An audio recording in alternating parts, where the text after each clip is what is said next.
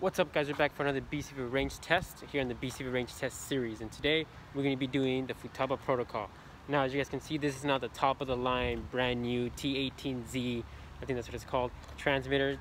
Futaba is very expensive. Every top-notch pilot uses it, so we're going to see how good it is. The reason why they're so expensive is because of the gimbals, but other than that, we're going to test how good the range is with the BCV FR Sky V2. If you guys did not know, that BCV FR Sky V2 receiver does inverted and unverted signals, so that's why you can use FR Sky or Futaba. Now I'm gonna show you guys how to do it, like how to bind it to your transmitter. Before you try the binding process, you should go ahead and apply power to your Hummingbird first. Double click the bind button on the receiver till you get the blue code. Then you want to go ahead and power cycle, hold the bind button for the police lights, then turn on your Futaba transmitter, and boom, there you go, binds automatically. And that is how you bind your FR Sky V2 receiver to your Futaba transmitter. I think that's a pretty cool feature, how you just turn on your transmitter and it binds automatically. You don't have to click a button or hold a button while you're turning it on. Are you kidding me? What the fuck? Damn airplanes. Well, you guys already know what's going on. Great, the wind is now starting to kick up. Are you serious? Dude, wind just hate drones for some reason. Like, it happens all the time. As soon as I turn on my drone and put on my goggles, like, it's like literally like dead silent, and then wind just starts kicking in. Anyways, you guys already know what's going on. I'm gonna stand right here, turn on my Fat Shark HDOs, rapid fire module, circularized polarized antennas, and then if you guys didn't know, again, I'm gonna repeat it. From my last video, I'm gonna be using my Immersion RC power play, which is right here. That is how I get my DVR. And then of course, Futaba transmitter. This is actually the T8J. If you guys didn't know. Okay, so let's get started.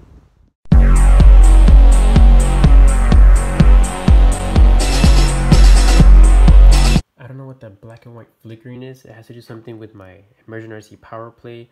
Hopefully I can get to the bottom of it and fix it. Other than that, hopefully you guys enjoy the video.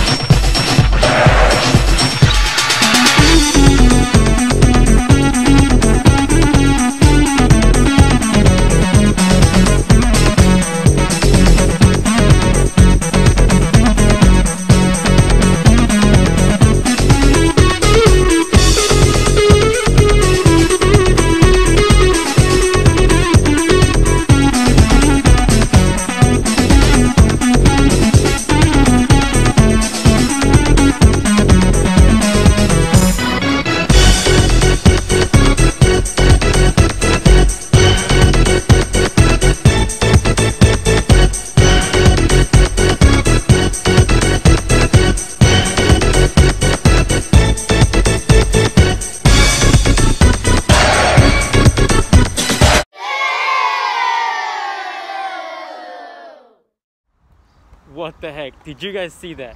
The Futaba transmitter was not able to make it around the corner of this building, but the DX9 Spectrum can? Is Futaba worse than Spectrum? I don't know. You guys comment down below. I am shocked. That is insane. If we ever get a hold of, you know, top of the line newest transmitters, then maybe I'll redo this test. But as of right now, I am completely lost for words. Comment down below what transmitter you use, what transmitter you like, and what other videos you guys like to see. Of course, wait till next week until I upload the next range test episode on the range test series. Don't forget to comment, like, share, and subscribe, whatever. All right, guys, peace out.